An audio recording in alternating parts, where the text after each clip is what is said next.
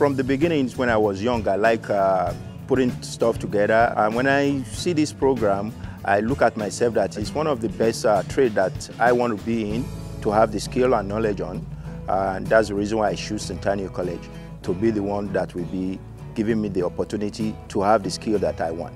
The Truck and Coach Co-op Apprenticeship is a 2-year, 5-semester diploma program. We're dealing with vehicles that need more repair, travel more miles than the average car. Today's cars are very, very fine, but a truck or a bus, they're on the street, there's lots of them, and they all need repair and maintenance. In the future, I see myself working on buses, anything from coach buses to school buses, stuff like that.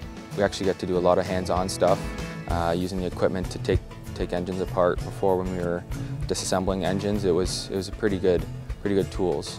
Because of the lab they have, it's one of the best so far that I've seen. I need a facilities that is going to empower me to become who I want to be as a truck and coach technician. The co-op is a 4-month placement in industry, working beside licensed technicians. Behind the scenes, we actually call our co-op apprenticeship, it's a job interview.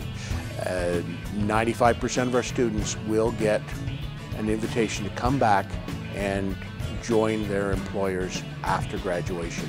This is where they get to show off, and our employers are looking for people that can learn, people that dedicate themselves. I went to Ontario Ready Mix, so I was working on cement trucks. I learned a lot of the preventative maintenance part of it, so greasing, oil changes, changing filters, basically inspecting for any problems. Any problems that basically came up, we basically had to do them.